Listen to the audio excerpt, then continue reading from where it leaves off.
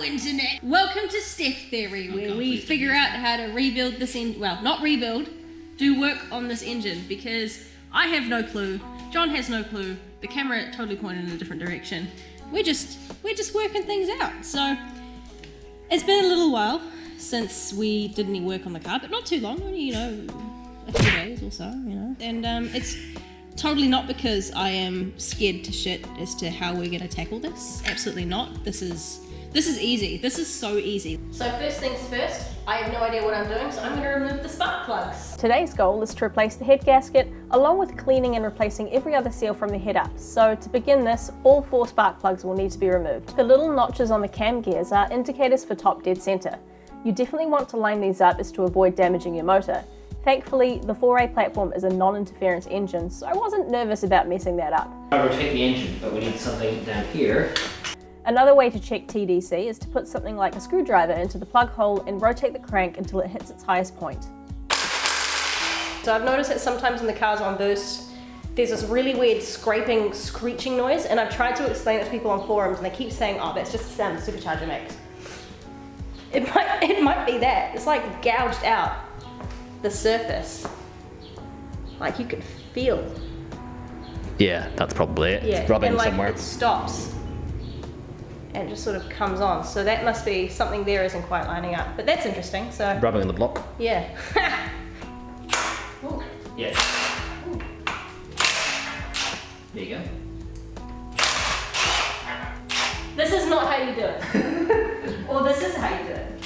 No, this is definitely not how you do it. This is not recommended in any way.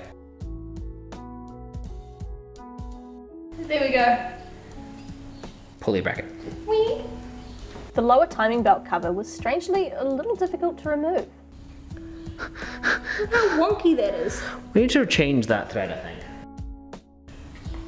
It's like me after a night out. Another one. Oh, it's not a notch. Oh, okay. Alright. Fine. Is this recording? Yeah. Yeah. He's just showing me that it is. Oh, look, it's about. Oh, The cam covers were next, and I'm not sure if you can see, but all the tops were popped out. Not because of anything we did, of course. It was John's fault. yeah, this is the worst one. Look at it! Look at Crust. the thick shit in there. It's gross. Oh, that's so short. Yeah. Oh, it's stuck. It's so short. Although, keep painting and you might as well label them left and right. I don't know if they are or they aren't, so. Left. Lefty loosey. Right, left and Lucy, right and Lucy. Right. It doesn't look like an R, but you know. The engine mount bracket needed to be removed so that the timing cover could come out. This was held on by 3 bolts. And then we got the markings there and there. For stuff that I don't quite understand, but you know. Next task was to crack loose all the bolts holding in the cam caps.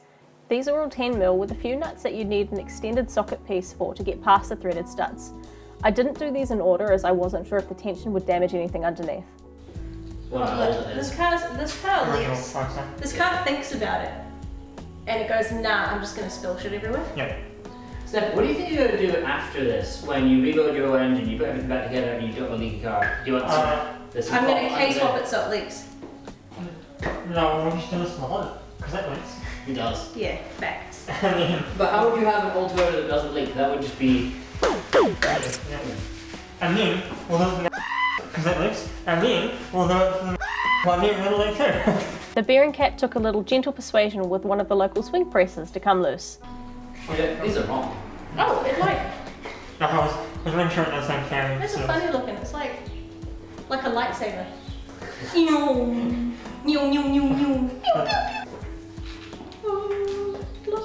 One end, there's like a groove, there's like an oil ring, and then it sits in this groove. I don't know why it shouldn't. Oh, you misaligned it and then just tried to edit it. Alright, that's right. Oh. And then what? Apparently it's supposed to be, come on, focus. Soft and pliable. It's supposed to be soft and it's like, yeah, not soft. No. Be sure to keep these in order after removal. They should be labelled. Even if it takes you a good chunk of time scraping the gunk away to be able to see what is labelled, they are only supposed to go in a certain order, so make sure you get it right. The headbolts were pretty easy to get to, and they were also undone out of order just to be sure nothing was going to get more load over the rest. Though in hindsight, that wouldn't have really happened to these, would they? Oh, there you go.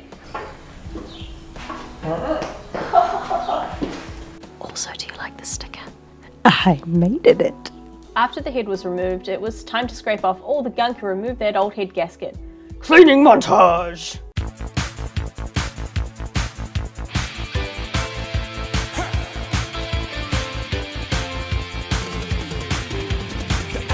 No. Oh, Yeah, no, it is a gasket.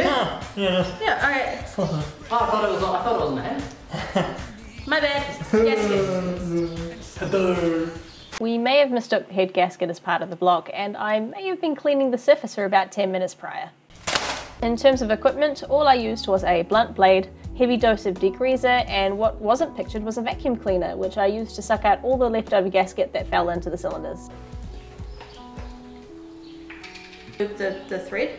I think it's just a bolt. I'm lubing the thread with engine oil so that when they're torqued down, the load will be evenly spread throughout the bolt.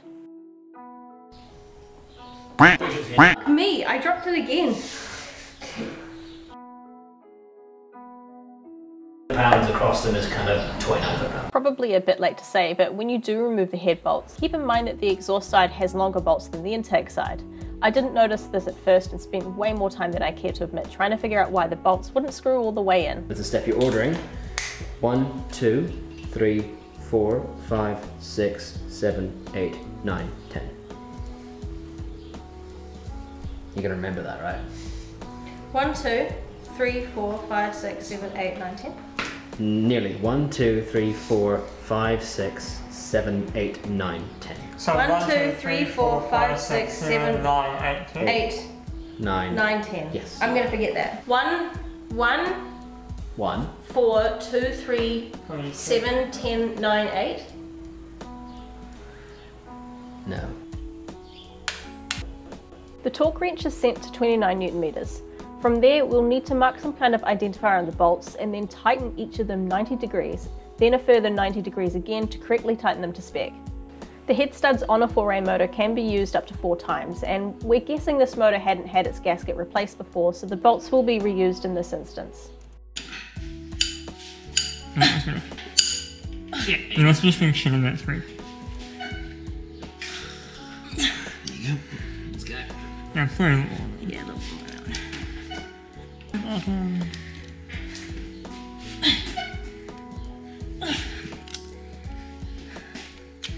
Josh. There you go. Hey! Torqued. Oh, my arms. So tired. It's not bad. What are you talking about? This one we put on. And then you'll have all the same places. Oil freaking everywhere. Guess it doesn't even matter if you spill oil anywhere. No, it just goes straight in the pan. It's an engine. Actually good.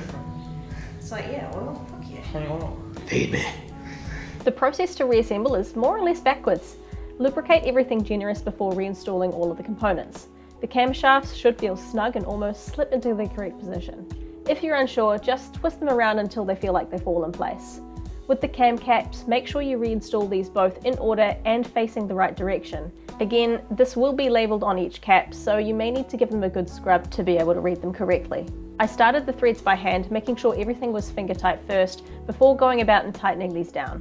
With this, I tighten them a few turns at a time as to not warp or put any unnecessary strain on the camshafts. So, what the The little cam seals were irritating to say the least. You just got to take your time trying to press these in. In an ideal world, you'll have a socket large enough to fit and use that to press the seal in. However, that wasn't the case for us. We spent a lot of time trying to tap it in with a small extension and a hammer. Finally, these were torqued down to 12 Newton meters. A lot of torque for a little bulb. And because they're so long, there isn't like... Let the blind man have some fun. And finally, all we had to do left was to reinstall the cam covers, and for extra measure we also decided to reinstall the cam gears just so we could rotate the entire system around and just see if there was any resistance, which there wasn't in our case, so yay! And with that done, I think we finally cracked 10 minutes on a build video, which is exciting as heck. I'm not sure what the next installment will be, however it will most likely be another engine related clip. So please do let me know what you guys think of this project so far, and if you have any comments or criticisms, I'd honestly love to hear them. So thank you guys again so much for watching, and I'll see you all next time.